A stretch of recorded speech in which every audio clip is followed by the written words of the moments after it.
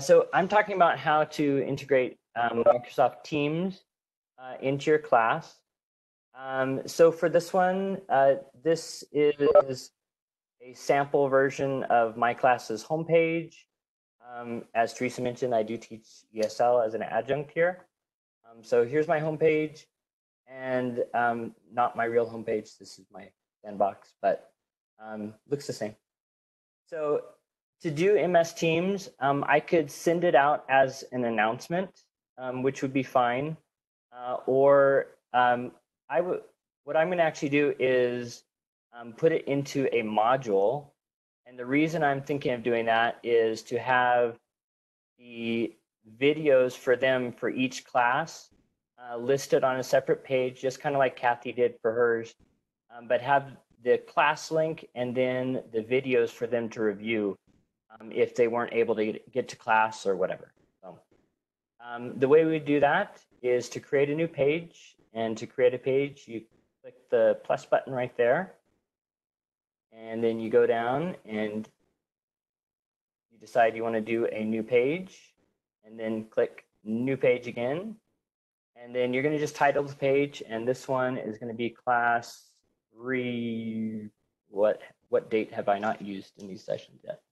I think 27th is still okay. So I'll title my page 327. All right, cool. So this page, I need to edit it. So I'm going to left click on it. So to create the Microsoft Teams link, when you're editing the page, you're going to see this blue V button, and you're going to left click on it and scroll down to the bottom. The second to last one, at least for me, the second to last one says Microsoft Teams Meetings, and just left click on it, and it will bring up a pop-up window. And so this one, you're going to have to push sign in. Sometimes it has you automatically signed in. Sometimes it doesn't. So just sign in if you have to. If you do have to use your username, it should be your Bruin Mail username. So for example, mine is MWILS213, and then at slcc.edu. So it's basically your Microsoft application login, but it's just a little confusing when people forget it. So once you're finished with that, and Christy just posted it in chat, once you're finished with that, you can say create meeting link.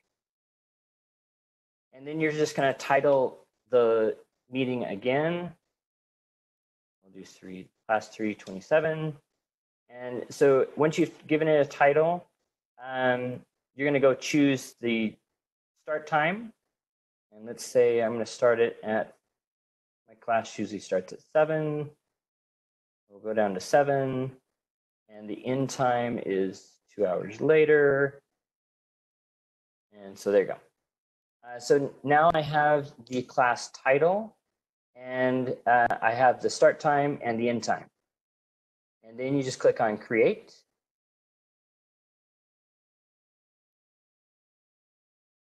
And wait a second. And so there you go.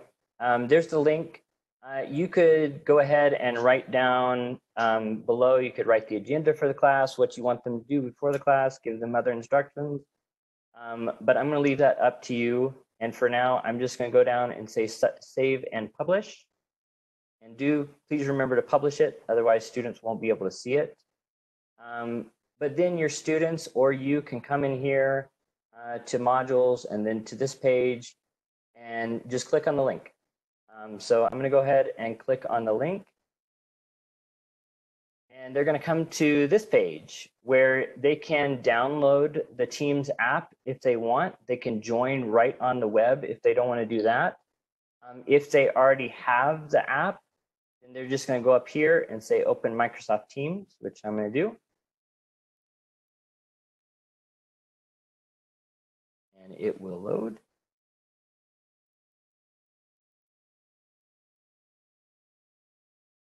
And then you can see me again. Hi. One of the things I really do like about this program You can do basic things like so you can choose to turn on or off your camera, turn on or off your microphone. I'm going to leave them both on. Actually, I'm going to turn off my microphone. And we're going to hit join.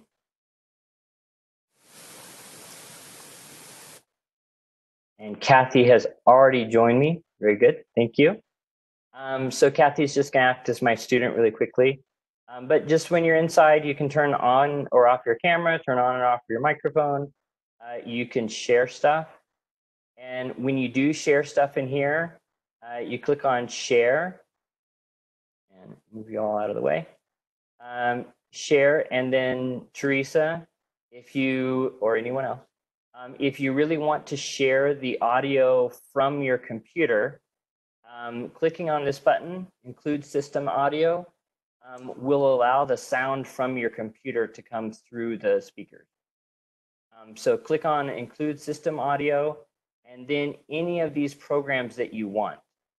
So you can choose screen so that they can see everything you can see on your computer, or you could choose one of these other programs. So for example, I'm going to choose Google Chrome.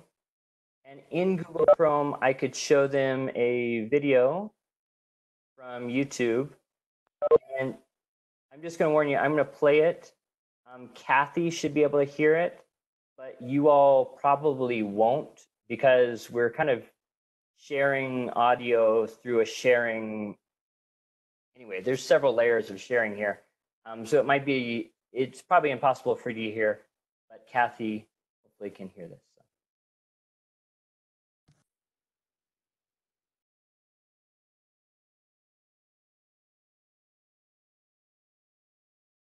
Okay, perfect. So I'm going to stop. Sorry, I'm running. Do this one. There we go. It's a little bit difficult to share within a share. So anyway, once you're back here, you could have pushed the stop sharing button up there. I couldn't get to it because WebEx was blocking me. But you can also come back here and hit stop sharing. Some other features that I really like in here. You do have a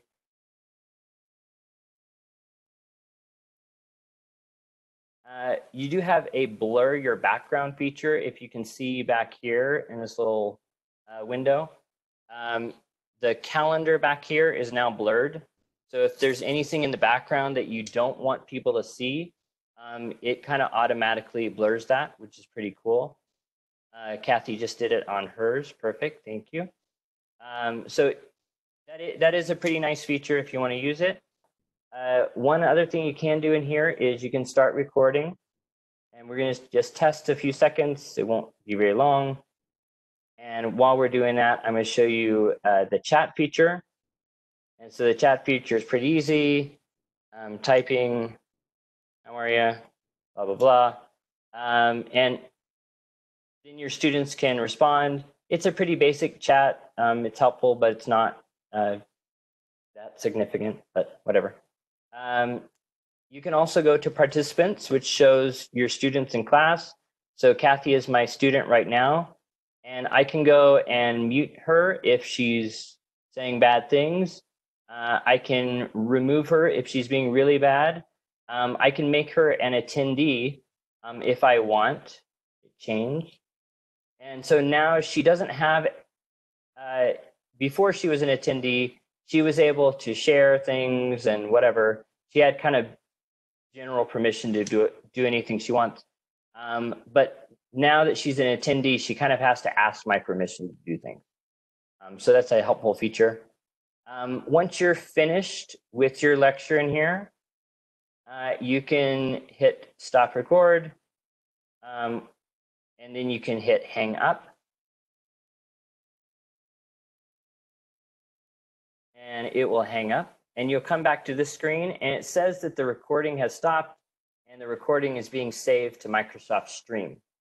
So to find that recording, you go to these ellipses and go to Stream.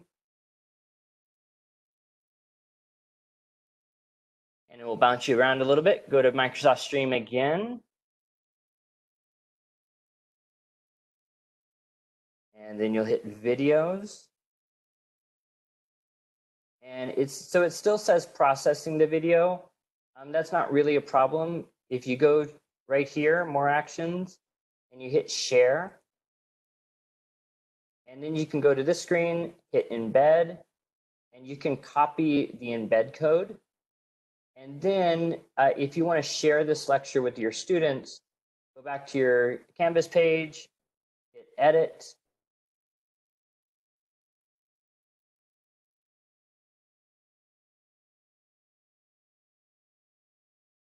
You will have to go into the HTML editor and put it right there. Hit save. And now your lecture or class, whole class is embedded in Canvas for them to watch at a later time if you want. So there you go.